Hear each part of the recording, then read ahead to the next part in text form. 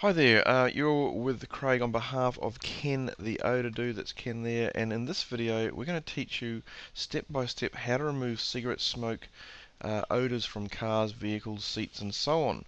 Now it is an easy process, and you've got to pay attention and watch very carefully, okay? This is exactly how we do it every single day.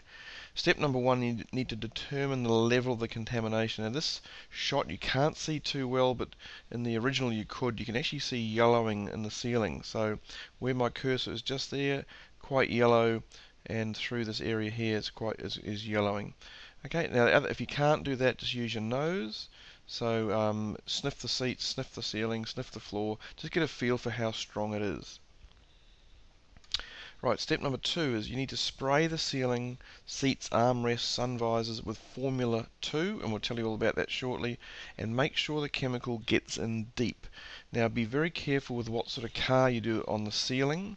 Some cars are very strong ceiling. Nissans, Toyotas, they seem to be very strong. Some cars such as Jeeps, older BMWs, their ceilings are just got fabric and like a very thin sponge underneath, and they're easy to damage. So be very careful. Maybe spot test first before you even try this thing, okay? Because you can damage the ceiling. Most cars you won't damage it. And you can sort of tell if you put your hand to the ceiling and touch it and it's floppy, then don't do this technique. If you put your hand up and it's solid, it's robust, then use this technique, you'll be fine. Okay, so you've sprayed the ceiling. Now the next thing, the formulation is available over at odordude.com/more-information. Okay, you can jump over there now and get access to it. Now continuing on, step number three is you need to inject the ceiling with very hot water and extract it at the same time. And this unit we've got here, it injects hot water. We use nearly boiling water and put boiling water into the machine, and it also sucks it out at the same time. So you're injecting and sucking, and the reason that you do that is very simple.